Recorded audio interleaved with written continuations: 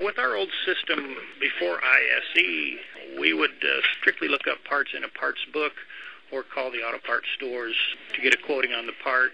Once in a while, you would either, in the interpretation or translation, you would be quoted the wrong part or the wrong price. You generate your estimate, and then when you get ready to do the job, you find out you've quoted the wrong price or the wrong part, or the part's not available.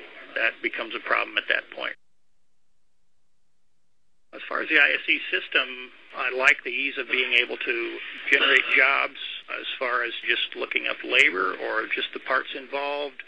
When you bring up a job, you can expand the thing out and see other parts that are related that may not be right on the top of your head, other parts for that job.